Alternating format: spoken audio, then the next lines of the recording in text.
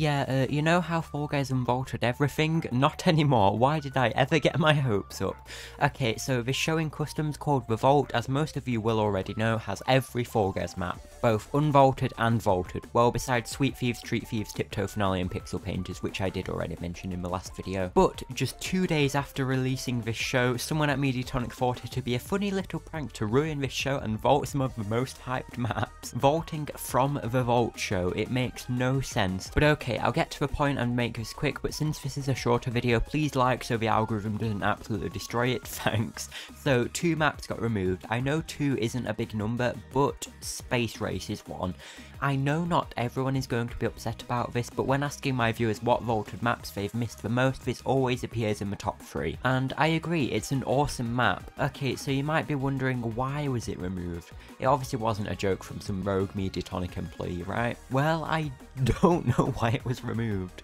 If I had to guess, performance issues, flashing lights, something to do with Nintendo Switch. Please comment if you think you know why. Speaking of comments, I made a Discord server and the link is pinned there, but okay, you want to know what other map got removed, don't you? Unless you already know, but either way, it's Cosmic Highway. Yep, Season 2 Satellite Scramble maps that were barely in the game before getting removed have once again had the same fate. Luckily maps like Star Chart and Frantic Factory have survived for now, but that could change. Okay, but why was Cosmic removed? Do we know? Well actually yes, I believe this was only on PlayStation 5, but for some players the platforms and obstacles and stuff just don't spawn. Weird bug, but honestly it's just another regular day in Fall Guys if you're seeing stuff like that. So Space Race and Cosmic Highway are 100% vaulted now, even from this show, along with Treat Thieves and Tiptoe Finale also being completely unplayable right now. 76 maps remain in this show, so that's still a very large amount, but this isn't exactly a good sign. Who knows what they might remove from the show in future. It should still be fun though, and if you have notifications on for me, you should be able to catch next time I live stream this show and let viewers join. If you missed my original video explaining I'm playing this show, you'll want to watch this, or find out the release date of next season in this other video.